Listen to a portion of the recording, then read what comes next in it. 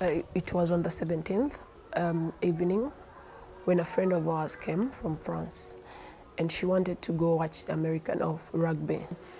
And then after maybe 1 hour, I think people began whispering and talking a lot of things. And I told Jay, can we move away from here? I think there's something getting funny. So we hadn't actually even moved a step ahead, and the bottle was thrown on us. And then we had someone from the behind shout and said, thank you so much. You should do it again. I was very unaware, standing, and we just landed with him on the ground.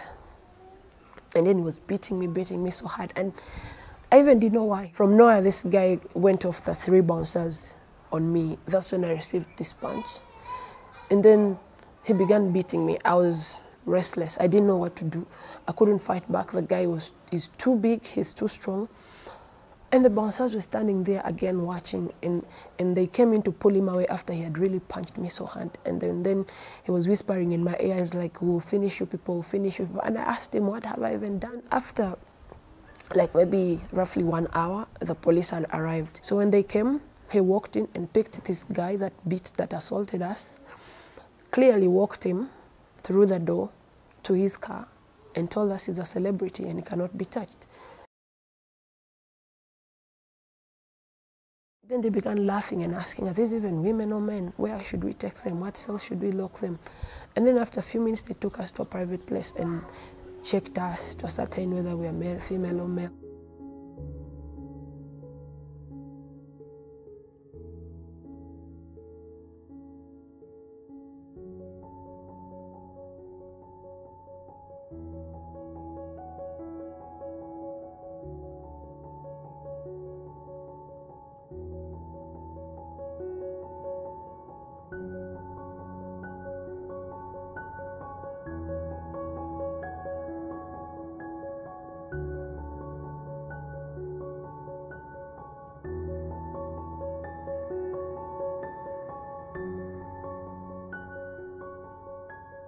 If at all we can identify those police officers, we would like to file a case against them at the police standards unit, so that at least they be cautioned, and next time if such a case happens within their jurisdiction, they have it under the control.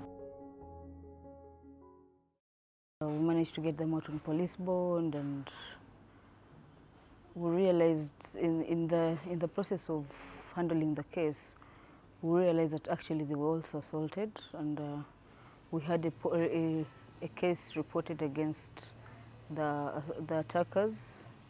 So we also opened up a case against the people who beat them at the same police station where they were detained.